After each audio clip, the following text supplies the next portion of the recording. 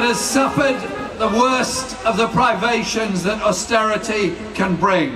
We won't devolve austerity to different parts of England, Scotland, Wales and Northern Ireland. We will empower English regions, Scotland, Wales and Northern Ireland by providing them with the resources they need to invest in the future they deserve.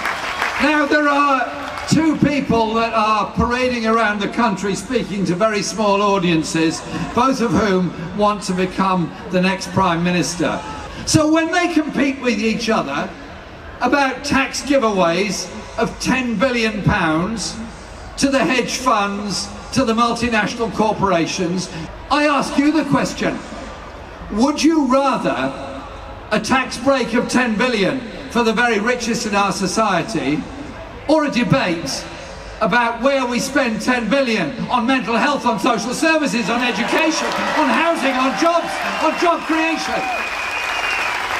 Nobody is going to say during the next general election campaign there is no choice. There is a choice.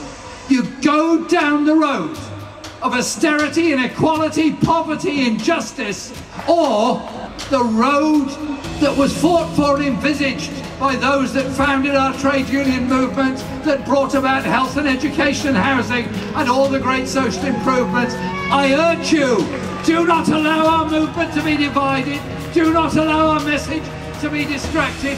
Keep your eyes on the prize of getting rid of this government, the prize of a Labour government dedicated to the redistribution of power and wealth in our society. Durham, thank you.